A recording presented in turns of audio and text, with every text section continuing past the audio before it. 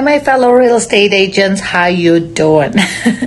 I've been getting so many phone calls from agents that have been burned out and they just would like to park their license. Just this last week, I got 4 new people coming on board, and every time I meet them, it's a tough decision, and they for some reason feel guilty that they're doing this, parking their license. Maybe it's the mind chatter that tomorrow things can change or whatnot. But let me tell you, this has been difficult for a lot of agents. So don't feel guilty. And this is not a sentence that you're giving to yourself. You can park your license, but anytime if you have a client coming on board, you see something is happening, you can always flip back.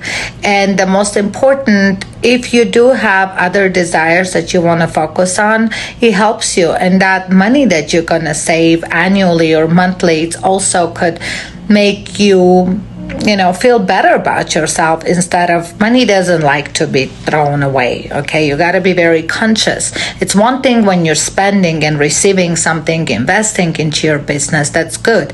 But energetically, if you're throwing it away, that's not good. So watch for your money and be smart about your real estate license. You can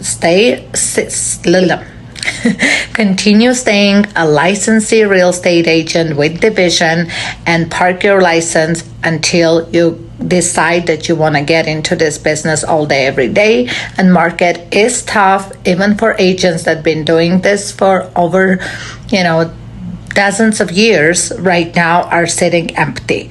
So don't feel guilty and do what you got to do. Park your license. If you want to park with Show Vegas Park and Refer, give me a call, 702-505. It's super easy. I'll email you the paperwork. It's one flat fee for the whole year, $250.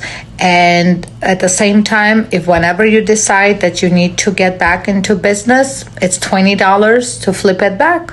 So, give me a call. Let's talk about it. Bye.